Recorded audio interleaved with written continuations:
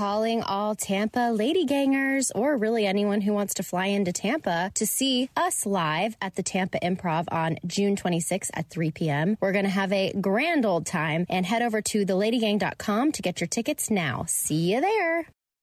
Everything is better electrified, and Hyundai has the widest range of electrified vehicles on the market, including the first ever Tucson and Santa Fe plug-in hybrid EVs. Visit your nearest Hyundai dealer or learn more at HyundaiUSA.com. Today's episode of Lady Gang is brought to you by the new Starbucks Baya Energy Drink. With caffeine naturally found in coffee fruit, it's energy that's good. Starbucks Baya Energy Drink is available online at grocery stores, convenience stores, and gas stations nationwide. It's time for a Quickie. Podcast One presents The Lady Gang, the Hollywood Girl Posse, with Lady Gang Quickie. Here's Kelty Knight, Becca Tobin, and Jack Vanek. Let's make this quick. Hello, hello, hello. Welcome to the Lady Gang Quickie. I am Becca here with Jack and Kelty. Wow.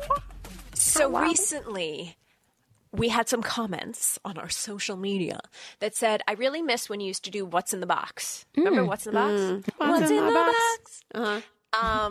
And since I know where that box is, because just a few weeks ago I was in LA and Alex came to work and she had a mental breakdown looking at the Lady Gang closet that I've just been shoving shit in like a hoarder for months. And we organized it. And by we, I mean she organized it and found the box. So we could start What's in the Box again. But now we have Instagram questions, so we just collected them from there. Okay. Still what's in the box? Just Still virtually. what's digital box. The digital box. Okay. So this first one is for Jack. Jack, what's the best way to move on from a toxic ex-boyfriend? Love you gals. I'm going to also connect that with another question that is how to cope with an ex getting engaged and an ex moving on. How to cope with getting over abusive, did she say? Toxic. I mean, I tried all of the things, and I tried like keeping to myself and doing the whole spiritual thing and getting to know like me with nobody else around. I tried the dating everybody and hooking up with randoms. I tried, going to therapy and reading self-help. I tried it all. And honestly, like it was all fine. But the only thing that like truly got me over it was time. Like, I feel like time truly does heal all wounds, and it's like a slow burn to actually like have it heal you. But you just have to like keep trying to make yourself better and keep trying to do things that are healthy for you. And eventually it'll kind of like come together sometimes, maybe. So. Becca, what have you struggled with being a new mom? Besides the obvious, like not having sleep. Yeah.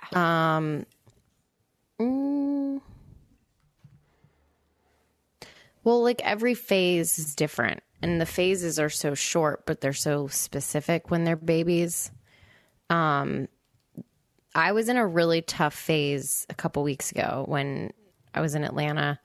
He was just like not wanting to be put down, and he can't crawl yet, and he doesn't want to be sitting in a swing or a chair or whatever. So it's like I was not prepared for having to like actually physically carry a baby around with me for like 24 hours a day, no matter what I was doing, and only have one hand to do everything. Do you do a baby Bjorn? Yeah, but when they're that little, they face in, and he just wants to face out and see the world. So he's not happy unless he's facing out. So you're holding him this like bowling ball, two bowling balls, and you're facing him outward to see the world. But meanwhile, your entire life stops because you can't put him down. Can you strap them on like Zach Galifianakis in The Hangover? Because didn't he have the baby strapped on facing out? Yep. Yeah, but you're not really supposed to until they're older, because their like neck and back and all this shit is not fully ready for that ergonomically, I guess. So you have to physically just hold them in your arm. Yeah. Do you have an arm that you hold him in, and is that arm going to get a lot more muscular than the other one? I have to swap out because he's so heavy, and I definitely have some major like muscles happening in my arms. I mean, silver lining. I guess. Baby workout. Okay. How do you not take things personally? This is such a good topic. Kelty, you're good at this. I think you should start. You're the queen of not taking things personally. I have gotten more sensitive in my elder age, but I guess like, okay. So I think first of all, I don't take things personally. 'Cause like my mom is so sensitive and I've been spending time with her up here and like she takes everything personally. I'm like, Mom, it's not about you. Oh my God. Such an annoying habit. Don't be that person that takes things personally. I just feel like everyone's doing their own shit and we are all imperfect. And like Jinx Monsoon from Drag Race, water off a duck's back. Like sometimes people just need to say things and they may not mean them or they may mean them. But really what people think of me is none of my business. Do I like myself? Do the people that I like me? Yeah. Have I upset the people that I care about? So like, but then at work, I feel like it's easy to take stuff personally at work. Like when I just was doing Superfans, someone took something that I said personally and I was like, it's just like, I'm just giving you a script note, like, you know? So I just think it's a learned trait. It's a lot of therapy. And I also think if you're really lucky, you're kind of born into it. I know people are born sensitive and people are born like me. And I think it would be really hard to exist in the world as someone who is sensitive, that when your boss like writes a short email, or the worst thing in the world is when someone texts you and is like, hey, we need to talk. And then I just spiral. Well, nobody into, should like, do that. That is one of the cruelest things that people do to each other. Right. But like at work, a work situation when people are like, hey, I want to talk to you about this work thing. And then you just spiral. Like, I don't know. It's like, it's not that big of a deal. And we're all going to die and we're all dust and we're stardust. Right. And like, I just don't believe in getting that upset about anything, you know? I think people's heads are so far up their own asses and they're all, the only thing that most people care about is themselves. And they're not really thinking about how their words are coming off to other people. And some people are just like, more naturally like don't have a filter or a little bit come off as rude and like whatever. I saw this TikTok that this one guy was talking about getting embarrassed, like having embarrassing moments and then thinking about those moments and they're replaying in your head for like a long time. And it was like, think about anybody else. And can you think of an embarrassing moment that somebody else had? And how, like, what does that moment mean to you? How often do you think about it? And when you actually do that, you're like, I can barely think about anything that anybody else has done. And even if somebody had an embarrassing moment, like it's a fleeting moment in my head. So I think like all the things that we take so personally, we're so consumed with, nobody else is thinking about. And like nobody else cares. And even if it was, you messed up, you fucked up, you did something embarrassing, like it means nothing to anybody but you, really. I don't know. I can't stop thinking about the woman who farted on the stand at the Johnny Depp trial. I've thought about that every day since I've seen it. That was phenomenal, though. Like, pretty insane. That should be something that like lives in like, the imprints of history. That's not taking things personally. No, or I know, maybe I'm she just kidding. did take things personally and then had some indigestion. I mean, that was amazing. It's true. It was amazing. No one's thinking about you unless you fart on the stand at the Johnny Depp trial. I've never actually all eyes on you, you know, thought of this, Kelty, when you just said this thing where referring to your mom, you're like, it's so annoying. It's not always about you. I've never thought of taking things personally in that way. But now when I think of that, it's like so refreshing, because when you start to catch yourself taking something personally that someone says or does, you can be like, you're not that important. Like it's just not about you. So it's actually kind of a nice, like, tough love thing to remind yourself that you're way more important to yourself than to anybody else.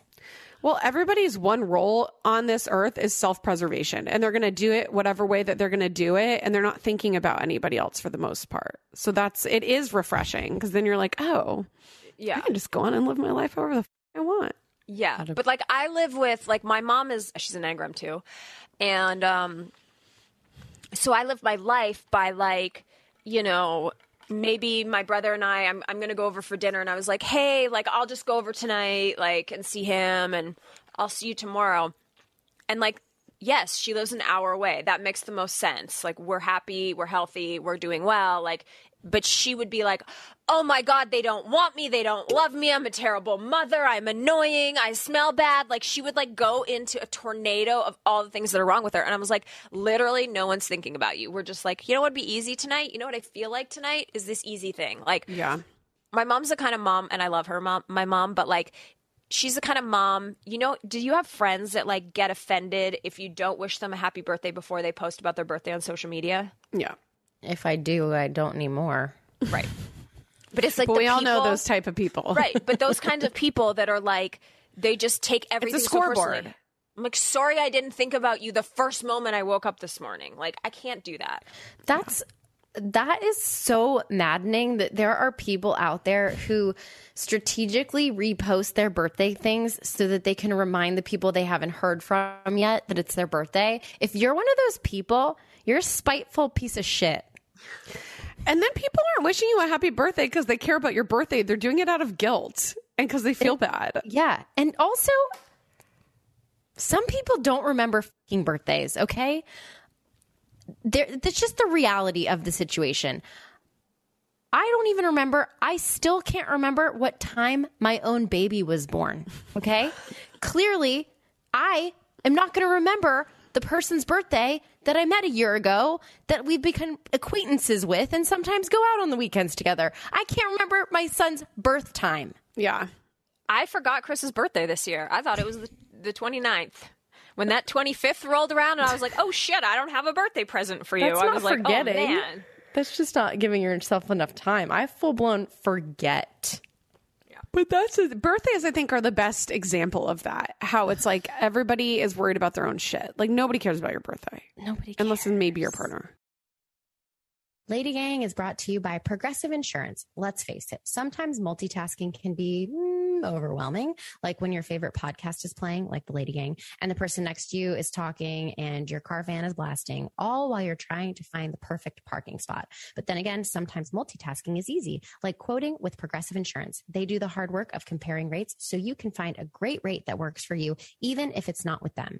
Give their nifty comparison tool a try, and you might just find getting the rate and coverage you deserve is easy. All you need to do is visit Progressive's website to get a quote with all the coverages you want, like comprehensive and collision coverage or personal injury protection. Then you'll see Progressive's direct rate, and their tool will provide options from other companies all lined up and ready to compare, so it's simple to choose the rate and coverage you like. Press play on comparing auto rates, quote at progressive.com to join the over 27 million drivers who trust Progressive. Progressive Casualty Insurance Company and Affiliates. Comparison rates not available in all states or situations. Prices vary based on how you buy. Today's episode of LadyGang is brought to you by the new Starbucks Baya Energy Drink. With caffeine naturally found in coffee fruit, it's energy that's good. It's crafted from caffeine naturally found in coffee, and it also has the antioxidant vitamin C. There's 3 delicious flavors: mango guava, raspberry lime, and pineapple passion fruit. They're a refreshing fruit-flavored boost of feel-good energy, and each 12-ounce, 90-calorie can contains 160 milligrams of caffeine. I keep these when I'm in my office at home in my little mini fridge, and like 2 p.m.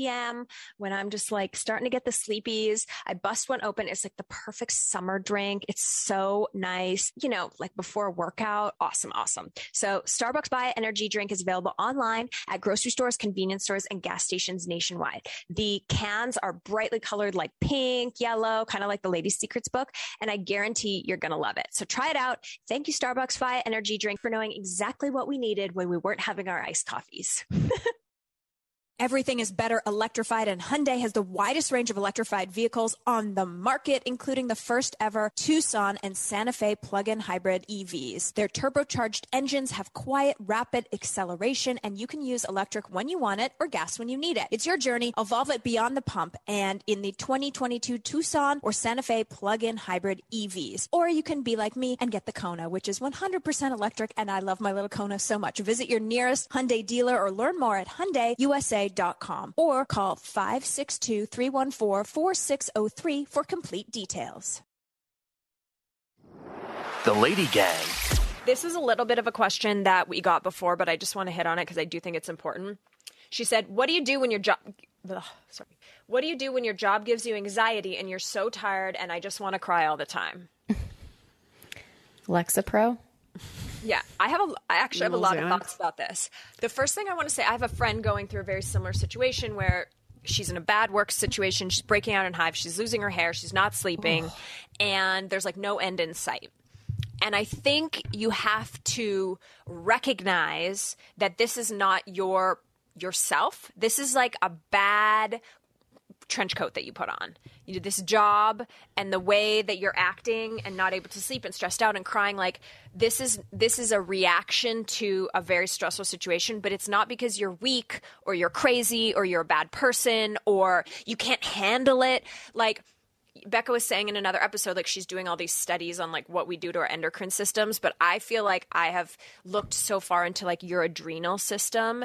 And when you get burnt out and if you get pounded with stress long enough in your life, your ability to even deal with the most mundane things, you become a toddler. Like I've been at that point in my life where it's like I was, highly functioning, super, doing all the things, keeping it together. But then someone would be like, I need you to stay an hour later, and you just burst into tears and you're like, what's wrong with me? Why am I reacting in such an aggressive way for something that's not that big of a deal? But like you get to a point where your body literally can't handle anything else. So that's when I really do feel like therapy, seeing a psychiatrist, talking it out, taking some time off, like all of those things, like if you're at the point where all you want to do is cry, it's because you're having a burnt out adrenal system and there's nothing that you're going to be able to do in your daily life that's like a tiny change that's going to fix that. Like you need to make a big change and like get your body back into calmness. I actually listened to a really good podcast up here.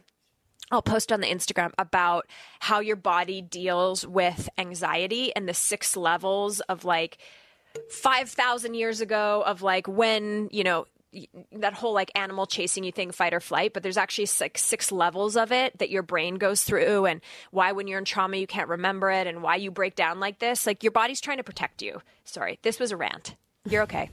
Love you. Also, like sometimes when you're in that situation, you have those moments of I'm going to throw it all away and move to Tahiti. That's the only thing that's going to make this better. Yeah. You'd be surprised at like giving yourself one day or a couple days to just rest, take care of yourself, feed yourself, do something that you enjoy, like kind of hitting the reset button. And then you can come into that nightmare job with a little bit more tolerance and a little bit more patience and just kind of a new perspective. Like, don't think that you have to put in your, I need 10 days off to go to Hawaii and a solo trip to find myself. Like it may just be a day or two, but just try it. Yeah. I agree. People want to know about wedding planning, Jack. Sorry. I know this is a tough subject at the moment. Just keep running into walls with the first thing that I need to do, which is finding a venue. I didn't realize how fucking expensive. I knew weddings were expensive, but how astronomically expensive that quote unquote affordable options are pretty crazy. And as somebody who is like paying for their own wedding themselves, it is pretty frustrating and like heartbreaking. And like, I don't know what to do. I'm very lost in the process. So if anybody out there has any recommendations on a venue, let me know. 'Cause I can't do anything else without a venue. And I'm basically. I wish I had any suggestions. I know. I wish I had advice too. I got married in the backyard. It's I might brutal. have to do that. But whose backyard? But also it's like, I do feel like Kelty's. when you're making these inquiries with people, you should be inquiring about a birthday party. Because I do think that when you say wedding, they automatically like the price goes up. So I think for sure. I think you should be like, hey, I'm having a big birthday party. We're going to find the spot for you. It's going to be amazing. Yeah, we'll see. Anybody that's gotten married at a beautiful beachy area, let me know. That isn't a bajillion dollars. Okay, so do you want to have your ceremony on an actual beach? I mean, I wanted to, but it seems like it's not probable at this point. I'm pretty sure that like you can get married on a beach. It's like a public park. You don't have to pay to get married on a beach, but you'd have to pay for like what that would require, like furniture and Yeah. somewhere to go But after. like, I mean, I was looking to like, that's why I wanted to do a villa, or like I was looking at like boutique hotels or something so that we could like have the whole thing at one spot. But yeah, I don't know. It's just, and I hate like, it's like, I'm dreading everything about it. Like the whole process, like it's not exciting me. So I don't know. Could you do a beachfront villa like you were talking about where it's 10 rooms or whatever and just have everyone everybody else stay at the Holiday Inn down the street? And then get married on a casual thing on the beach that you don't have to pay anybody to do, and then you just party back at the house? Yeah, I was thinking about that, but there's now a seaweed issue on the Cancun side of Mexico that it's called like sargassot seaweed or something like that, and it's like this truckloads and truckloads of seaweed come in and ruin the entire beaches for like 6 months. So, and then on top of the rainy season, so I'm like, and then Jared's schedule is crazy and he doesn't know when he's going to be on tour, so it's kind of like trying to put puzzle pieces of time together that like aren't fitting either. I'm just running into a bunch of different like logistical issues, but that's fine. I'll figure it out. I bet you there's some a point. really great wedding planner that would do this for you for free. Maybe. Where are they? I believe in you. I believe in you, and thank God you told me about the seaweed, because I did see a picture of that, and I was like, is that picnic table covered in seaweed? And now I know, yes, it was. No, it literally covers like entire beaches. You can't go into the water. It fucking stinks. Like it ruins, it's like, it would ruin your entire time. Okay. Yeah. The last question is for me, of course. Kelty, what are the big differences you notice between Canada and America? Ketchup chips, the best chip ever existing. I don't even eat chips in America. Ketchup chips are fucking delicious. Number 2, everyone in Canada where I'm from drives pickup trucks, and I find pickup trucks very attractive. And when I see men driving a pickup truck, I feel like, yeah. Third of all, the radio, I think there's a rule where you have to play like half Canadian music and Canadian media on the radio. So like you're listening to the pop and it's like Dua Lipa, Nickelback, Justin Bieber's Canadian, some other like pop song, Miley Cyrus, and then it'll be like Sarah McLachlan from 1996. Like Celine Dion. I think in Canada, like songs that were popular 20 years ago still on the radio. I think that they like pay Canadian artists. Like you can get like a not a scholarship, but what am I trying to say? Where they'll give you a grant or something as a musician and as an artist in Canada. Isn't that? Do you know that, Kelty? I have no idea. Have you heard of the Arkells? No. Oh, they're like a Canadian artist that they play like small venues in the US, but they'll play like amphitheaters in Canada. They're like massive in Canada. It's very much the way. And then the other thing I would say is like everyone that is working as a checkout person wants to also like have a life story with you. Like I went to buy a bunch of stuff like supplies at the Shoppers Drug Mart, and the woman was like, it's like, you know, when you go and you buy a bunch of embarrassing stuff, like I've got tampons, petroleum jelly, and acid. Like I'm not in a good space, you know, I'm just like getting everything shitty. What was the last thing that you said? Acid? Antacid or whatever. Antacid. Like some face mask, like a shampoo, like what's going on in her life, you know? I love Shoppers. You know, me too. I love it. So, but like, you know, when you go and normally you're like, oh, hemorrhoid cream, and the people are just like, they don't give a they're just beep, beep, beep. They're bagging up. They're like $35. Like when you're in New York at the Rite Aid, they're like, they don't even know what's in the bag. No. This woman is literally like, beep. Oh, preparation H. Oh my God. In pain. Like they really want to like take in your life. Like, oh, is this shampoo good? I've never used this before. Oh. It says it's for fullness. Oh no. Wow. Yeah. Well, your hair is very full. I'm like, just bag the shit, you know? Dude, I hate a chat. The other thing I will say is McDonald's really in Canada, they don't allow any plastic in Canada. So like everything that you get is paper. So like paper cup, paper top, paper straw, paper straw, and a paper. Anyway, they really have their plastic on lock. That's the big difference. Very nice. I'm sure this was thrilling. Anyway, I love you guys. We're going to see each other.